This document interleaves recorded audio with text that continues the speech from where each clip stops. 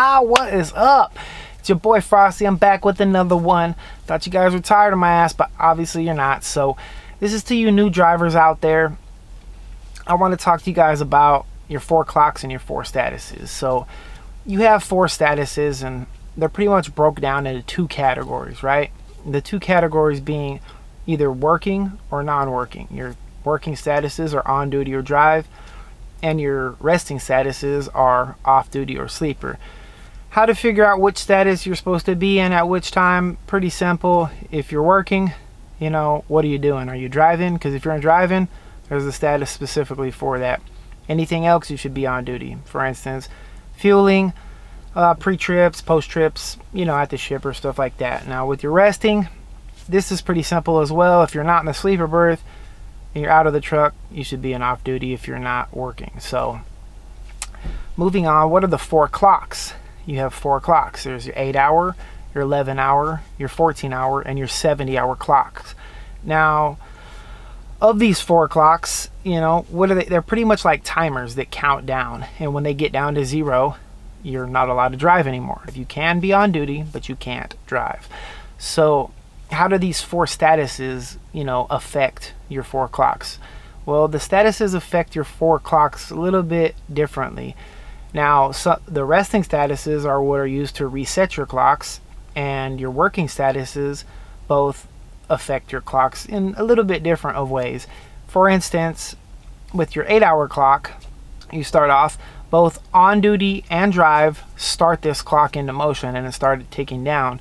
A half-hour break in either sleeper or off duty is what it takes to reset your 8-hour clock. Now with your 11-hour clock, it's a little bit different because your on-duty status does not affect your 11-hour clock, only driving. Your drive status of the 2 working statuses, the drive status is the only one that affects your 11-hour clock and starts it ticking down. And then either of the 2 statuses for resting will reset your 11-hour clock. As far as your 14-hour clock, this is set into motion by either on duty or drive, and it starts it counting down. Then within a 14-hour period, you are no longer allowed to drive. If you take a 10-hour resting period, which is either sleeper or off duty, this will reset your clock, your 14-hour clock. Now, the reason I say they're all a little bit different is because, like the drive clock, your 70-hour clock is only affected by your on duty and drive. So, and it can only be reset by 34 hours consecutively in sleeper or off duty. With your 11-hour drive clock, this sometimes it can be confusing because, like, you'll arrive at, say you drive for an hour, this starts all 4 of your clocks running, you're in a working status, you drive for an hour, arrive at the shipper, and you sit there for say 6 hours in sleeper berth. You know, that's gonna leave you with only 7 hours to drive. Now, even though your 11-hour clock is gonna say it's got 10 hours on it because you've only wasted an hour of your 14-hour clock, you have wasted 6 hours of sleeper berth and then 1 hour of drive, leaving you 7 hours left. Even though your drive clock says that you have more, if your 14-hour clock only says you have 7 and it gets down to 0, you have to reset it or else you cannot drive. So your 4 clocks are reset by either the 8 hours reset by a 30-minute break, your 11 hours reset by a 10-hour break, your 14-hour clock is also reset by a 10-hour break, and your 70-hour clock is reset by a 34 hours consecutively in either of the resting statuses. So hopefully this helps give you a better grasp. Now, there is an exception to this rule to the 14-hour clock and your drive clock, and that's called the 8-2 split. And what that is if you go into sleeper berth for 8 consecutive hours, you will get back what you had on your clock to drive the day before, and then you have to take the rest of the 2 hours in the sleeper berth to get back the rest of your time. So let's put this into an actual real life scenario. Let's just say I'm going to a shipper, you know, and I pull up and I'm 9 hours to my appointment time, but I'm 10 miles away, right? So I've got 9 hours to my appointment time and I have to take a break, you know. I've driven for 5 hours. Well, if I take 8 hours in the sleeper berth, it's going to give me back the hours that I had had left to drive the day previous, which is 6 hours on my clock of drive time. So that's going to roll over to the next day after 8 hours consecutively in sleeper berth. But that'll give me enough time to drive those 10 miles to the shipper to get loaded, to be there on time. But the thing is I have to sit in sleeper berth now for another 2 hours in order to get back the rest of my time for that day. Because basically you're splitting up your 10-hour break. You're taking 2 hours of your time at a later time, as long as you have 8 hours first consecutively. But remember that if you had driven and you only have 30 minutes on your clock from the day before, and you're an hour away, you're not going to be able to get there, because it's only going to roll over the 30 minutes that you had prior to the day before. So that's kind of how an 8-2 split works. Hopefully that was easy enough to understand. Before I leave you guys, I just wanted to give you guys a couple of tips that might help you guys, you new drivers out there. And that is that if you have an opportunity to stay at these shippers or this consignee the night before, do it. Because if they have parking available, if you drive less than a mile, your electronic log won't kick you into drive or onto a working status.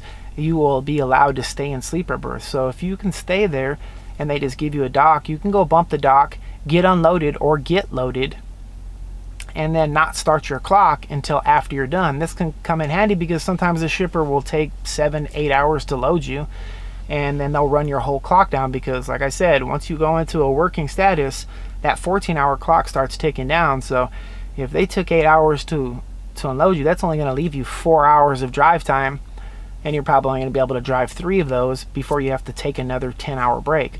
So if you're getting unloaded at the shipper and you wait to start your clock, this is going to give you a full clock to be able to drive on. So tip number 2 is anytime you can stay, like if you've already driven 500 miles and your fuel stop is around where you're going to be stopping, stay at your fuel stop, because you can go on duty and knock out getting your fuel and doing your pre-trip or post-trip, at once. So you don't have to take 10 minutes to go on duty to do your, or 15 minutes, however long it takes to do your pre-trip, and then go pull up to a fuel pump and then take another 15 or 20 minutes, knocking a half hour of your on-duty time, taking that off your clock.